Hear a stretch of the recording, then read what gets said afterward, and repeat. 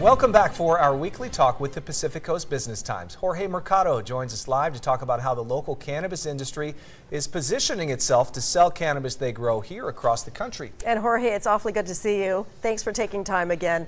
A recent move by the federal government has local cannabis growers excited about expanding outside state lines. Tell us more about that. Yeah, I mean, so last Thursday, President Biden announced, a series of things to sort of decriminalize cannabis, and it was kind of a bit of a shock. He's talked about taking those steps in the past, but nothing really was being done. But it's definitely a welcome surprise for a lot of cannabis people in the industry. Potentially the biggest thing that he talked about was cannabis being delisted or relisted from being a Schedule I drug. So he called on the Department of Human and Health Services to initiate the process of reviewing how marijuana is scheduled under federal law. Other Schedule I drugs include like heroin and much more harmful things, and those are regulated, to the absolute max. So if cannabis can move to a less restrictive schedule, it could be federally legalized. For example, testosterone is a Schedule III drug, Xanax is a Schedule IV drug, and these are things that help people, a lot of people, millions of Americans. So certainly it could be that route. If it's delisted entirely, it could be federally regulated the way alcohol is.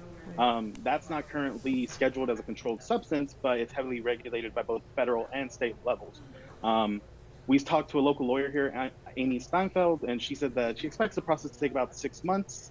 But the federal government could use previous studies done by the state of California, for example, which has already legalized cannabis, to really quicken that process. But that's certainly one of the most interesting things.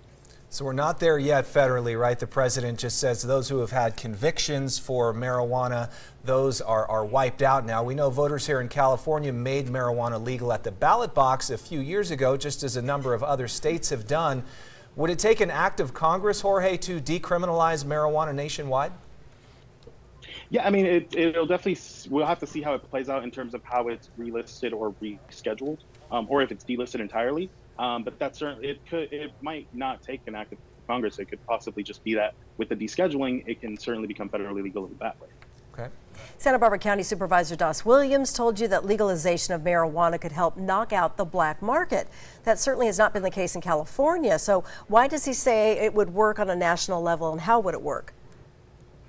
Yeah, I think the biggest thing that it would help is it would allow, one of the biggest problems that California has is that there's a lot of growth here. We grow a lot of cannabis, but we don't necessarily have a lot of the retail to really sell all that cannabis.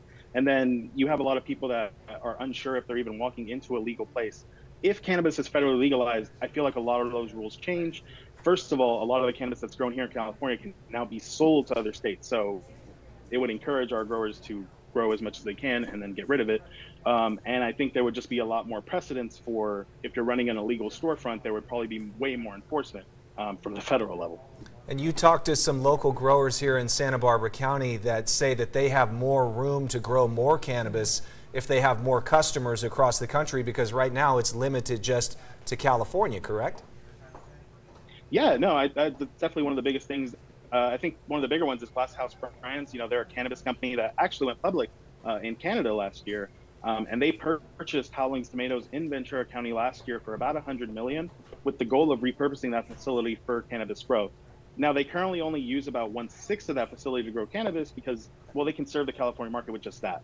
If it opens federally, president of the company, Graham Farrar, already told us that they would change that and they would grow only cannabis because now they can supply up to 345 million Americans. It's certainly a huge difference. And it has millions of dollars of impact for growers, retailers, and even states, in terms of taxes and everything like that. I was going to say, then you delve into the taxes. That's a whole other big can of worms as well. It's a much bigger market out there if the nation opens up and the tax dollars, but then you have enforcement. A lot of things that we'll continue to cover, as will Jorge. We will put a link to his article on our website as well. Jorge Mercado from the Pacific Coast Business Times. Thanks. Thanks. Thank you, guys.